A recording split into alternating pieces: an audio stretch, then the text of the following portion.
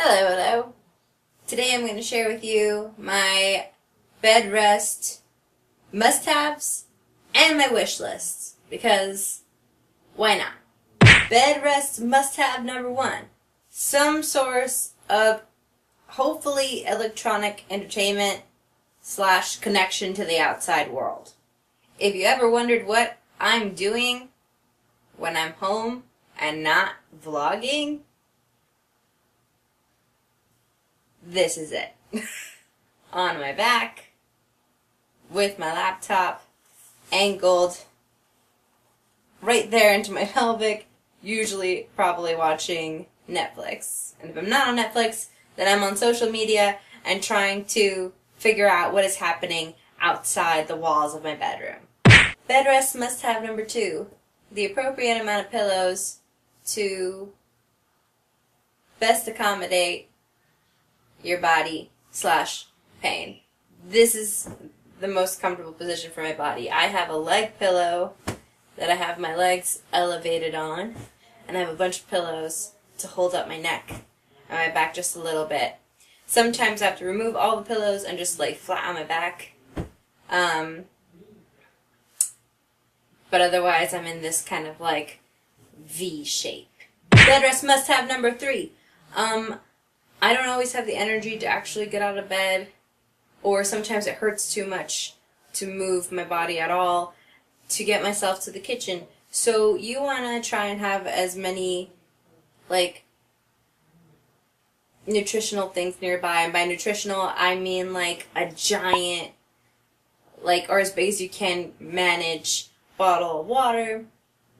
If your arms are good, you probably want to have like a gallon of it. I have like a pretty tall water bottle that's plastic and light, so it's fine for me.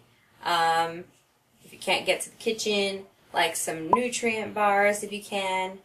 I like to have treats personally, because treats make me feel better, so I have like chocolate chip cookies hidden in my room sometimes. P.S. If somebody wants to send me a bottle of red wine to keep in my room, that would be awesome. Just kidding.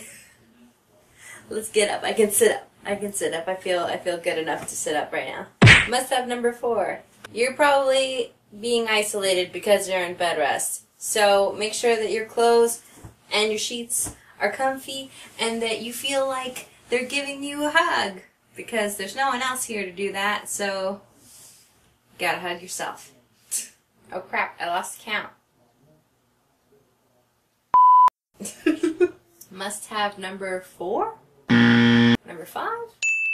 Whatever tools you need to best accommodate your pain. Whether that's having specific pillows, or I have an acupuncture mat, or if you have some kind of cool little massager tool, do that. And bed rest also can make your muscles hurt a lot, so be sure to stretch, be sure to keep hydrated. I can't stop thinking about how boring it gets sometimes. Also, you probably want to have any medications that you're taking nearby. I have some medication that I need to take, and it's all the way in the kitchen now. Might as well be miles and miles away, but I'll get to it, I promise. Another must-have, if possible, is something to entertain yourself with.